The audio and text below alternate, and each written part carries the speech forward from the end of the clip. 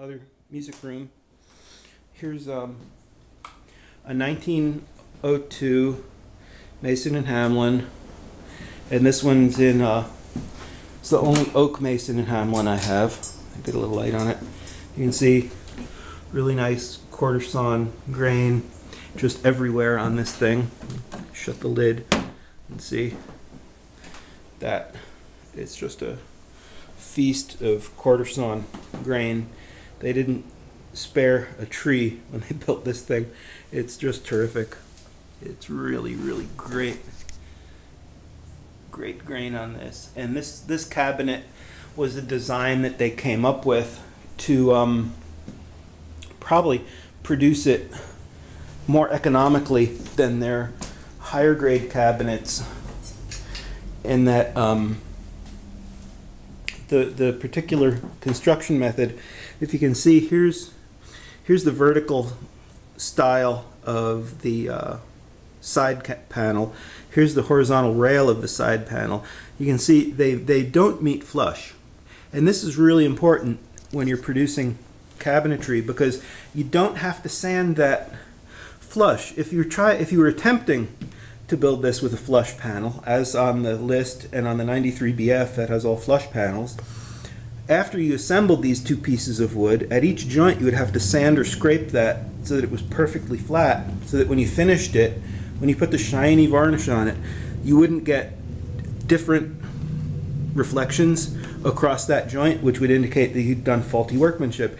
So nothing wrong with this, but they considered a way to be able to put these panels together that they didn't require the perfect level of precision that the higher grade cabinetry did. But yet, unless I'd pointed this out to you, because I'm a cabinet maker, you wouldn't know that, you know, there was anything. There isn't anything wrong with it, but you wouldn't know that there was anything different about it. And so it's just one of the subtle ways. So all the large panels, the fall board, the lower panel, the lower cover, all of these panels that otherwise would take an additional maybe hour of labor on this thing, they were able to simplify that production process and cut out important, a time-consuming step on the finishing end of it. So they were able to, in addition, there's no veneer on this. Even this is a 3/8 or 1/4 inch thick panel of quarter sawn oak, and it's not veneered. That's just a solid piece of wood. Has the same grain on the other side going through. And here's the aside. Quarter sawn oak, in addition to having this very beautiful characteristic wild grain with the angularly rays running through it, is by benefit of the cut of the lumber, it's the most stable cut, which means that a 1/4 inch thick panel of wood, where normally you'd have to worry about this thing turning into sort of a potato chip, or really curling and warping, because that's quarter sawn, that's not an issue at all. This thin wood stays as flat as the day it was sawed and prepared. So they probably saved a couple dollars on the construction of the cabinet on this. They added a little bit of little tiny bits of carving here and there, like this this thing. I don't know what you call that. It's kind of unidentifiable. It's almost like a butterfly. A little weird. It's something between a flower and a butterfly.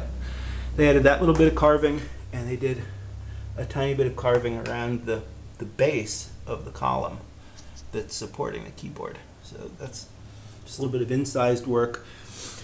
The other ornamentation on this is all done by machine, because there's that railroad track kind of molding on the bracket there. There's the turned stock with some beads and plain areas in it that was just bought by the foot from a factory, and they used that everywhere. They used it on the rests, the candle rails. They used it up and down the corners of the case, both front and back, in different formats. Of course, the same finished back that you would expect on a chapel style case. And what was missing on mine when I got it, unfortunately, this piece of wood up here used to be one of those turned things. That was gone, so I do plan on putting this piece of oak dowel in my lathe and attempting to come close enough to duplicate that. This one has the little music stand, has the lamp setting areas with the guardrail in front. These are just not glued in because I'm still working a little bit on the finish, and it's a little more convenient to have these out than not. Looking at the interior, not the greatest view, but anyway, there's the sub-bass box down on the bass end. There's the Vox Humana with the turbine and the fan. And if we had a little more light, you'll be able to see it a little bit better. But anyway, this one's been completely restored. Still doing the last little finishing details. Last Saturday, this is Sunday, so it's been all tuned. This is the minimal normal harmonium specification that you could have and still be a normal harmonium. So it has 2.5 sets of reeds plus another 2 half sets of the Aeolian and the sub bass and the straight upward octave coupler. So this one has a very bright and nice clear sound.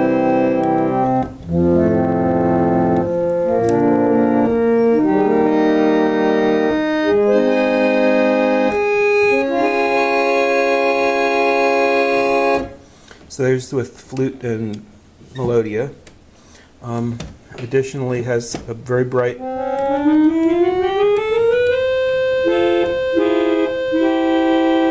Seraphone in the treble. Has a Vox Celeste. It has the muted Melodia Dolce.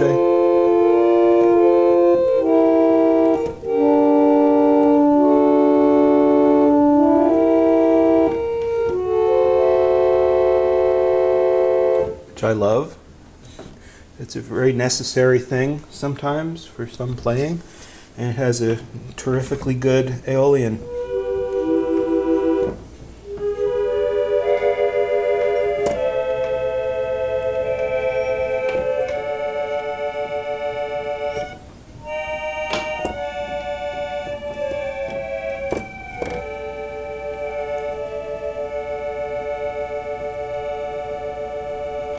Has the booming sub bass.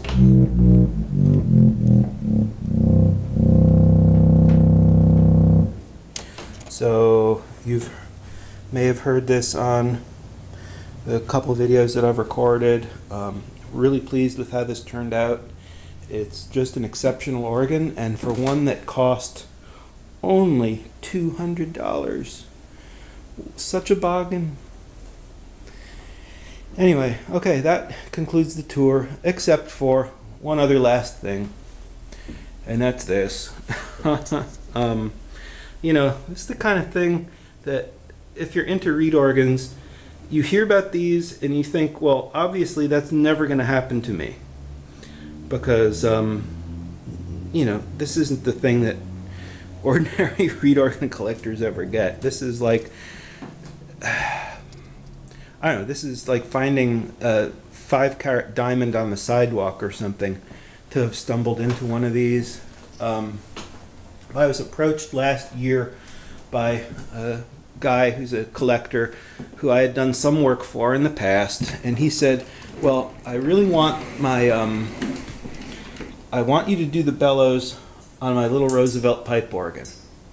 He has this little Roosevelt that was designed by Charles Haskell and Hilborn Roosevelt in the 1880s, and it's a little portable pipe organ. It's the size of a, you know, a medium-sized upright piano, yet it has 2 ranks of pipes in it.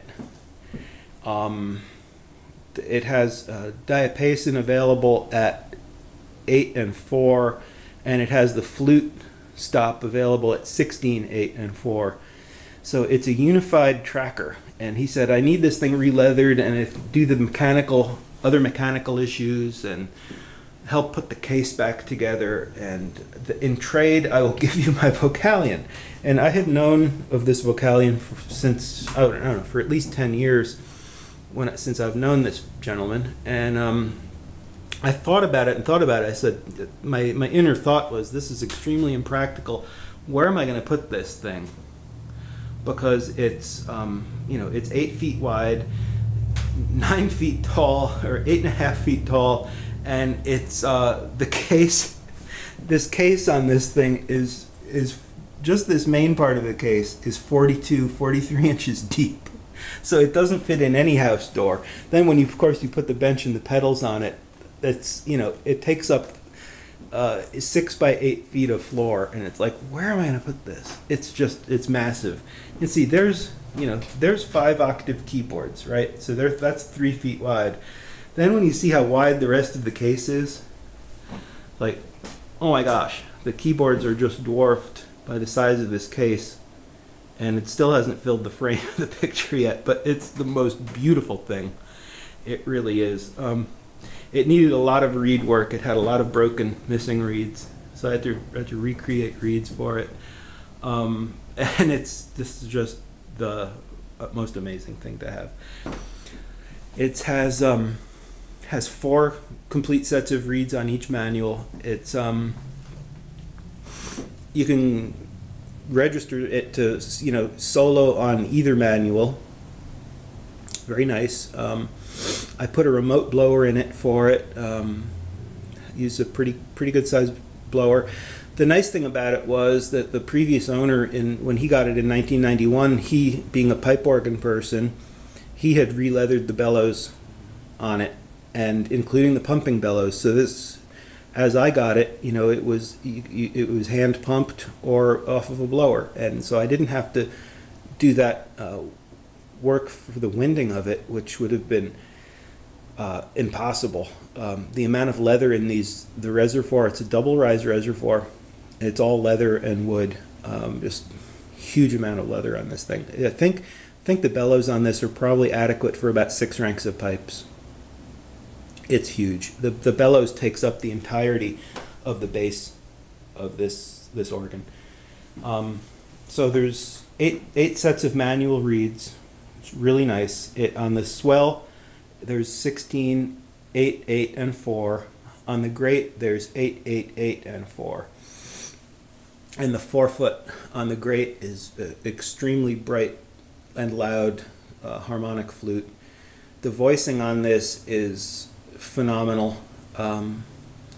It's if you know anything about a Vocalion, they kind of really blurred the line of what was possible with a reed organ in terms of making it just about a perfect imitation of a pipe organ, and it really is. And this being an early one from 1890, 1891, it was completed January of 1891, and it's serial number 721.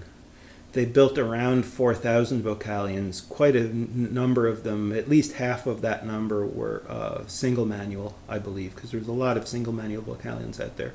Fewer 2 manual, and of course the 3 manual Vocalion is just exceedingly rare. I think we know of 2 3 manual Vocalions.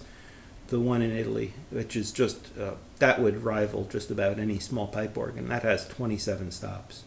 So this only has 9 stops, but it's still, for a house, this is far more than I ever expected to have or ever need. I